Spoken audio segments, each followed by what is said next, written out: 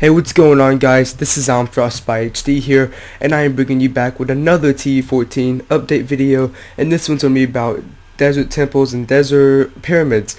So the reason why we're making a video on this is because 4J Studios tweeted out a tweet saying the TU14 update, it's going to be based on the Minecraft 1.3.1 update, which the pyramids and stuff were in there, as long as the jungle temples and the villages and the trading and stuff like that.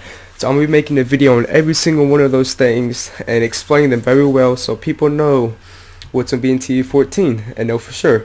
So this is most likely going to be in it. For 100% it's going to be in there. So let's go ahead and get into it. Here's an overview of the pyramid and what it looks like. Pretty cool looking. Some people call it temple, some people call it pyramids, so it doesn't matter what you call it. So let's go ahead and go in there and show you the inside and the loot you get from it. So it's built up. Alright, as you see, it looks really cool in here, like a temple looking thing with chiseled sandstone blocks and everything, but the real treasure is down here. So what you want to do is you want to break one of these orange blocks, not the blue one. As you see, there's a pressure plate down here, and what this pressure plate activates is TNT, 9 pieces of TNT, which will blow up all your loot and probably will kill you if you don't have the right armor.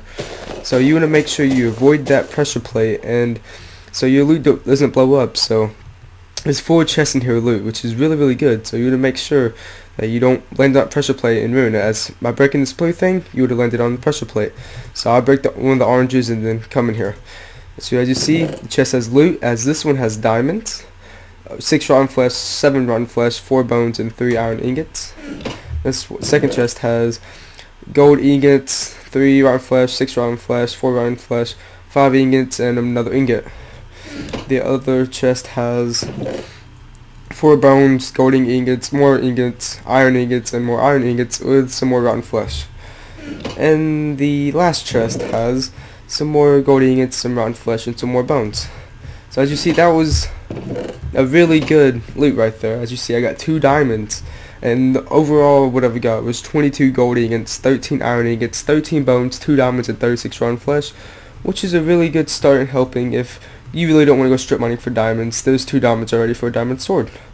So it really helps you out. It's real easy to just go in there and do it, and you want to make sure you avoid the TNT trap. It's the only trap in there.